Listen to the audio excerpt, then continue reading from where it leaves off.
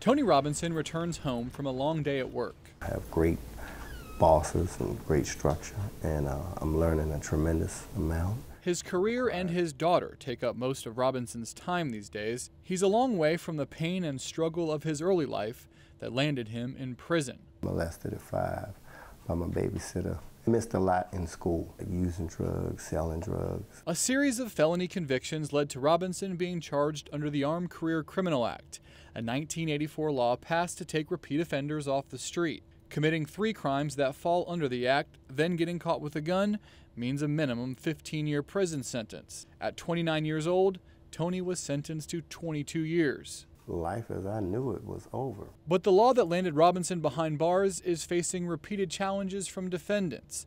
They argue the triggers that result in mandatory sentences are vague and vary widely from state to state. 3 years ago, the U.S. Supreme Court ruled part of the law unconstitutional, leading to the early release of 1,400 prisoners. This week, defense attorneys were back in front of the court, arguing for more parts of the law to be tossed out. Almost always, the government is losing, the defendant is winning. Arkansas Senator Tom Cotton says he has a solution. Instead of basing the law on specific crimes like burglary or arson, Cotton wants the law's triggers to include any crime with at least a 10-year max sentence. If you have prior convictions of 10 years or more for a maximum sentence, we're going to presume that that's a serious crime. Make sure that you're locked up basically for the rest of your life.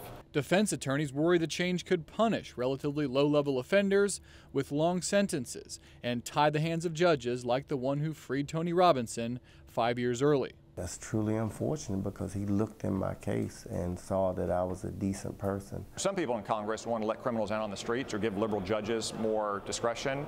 I do not. Robinson worries the catch-all approach will prevent people like him from making amends. I show my remorse by continuing to be a law-abiding citizen. In Washington, I'm Drew Petrimo. I'm willing to help others who are out there struggling.